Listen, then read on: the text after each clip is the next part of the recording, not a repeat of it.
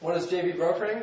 Basically, a broker connects you with people in your niche, and it's their job to get you in contact with people that are going to make you a lot of sales fast. Basically, I would suggest hiring people that are based on commission and not on an hourly wage, because you want them to make money when you make money. So how does this make you more successful? Let's say you want to be a famous actor. Famous actors hire movie star agents to connect them with people. Basically, they take a percentage. Same thing with a JV broker. They connect you with the right people who can promote your business. So that gives you an example, and basically they get a cut on every sale your product makes.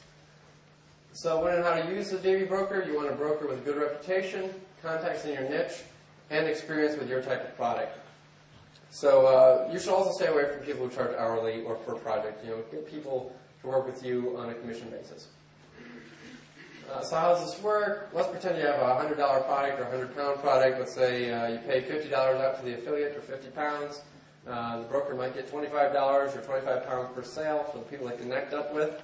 That's going to leave you with $25, 25 pounds, new customers with this, good reputation. You're going to have contacts you can use in the future.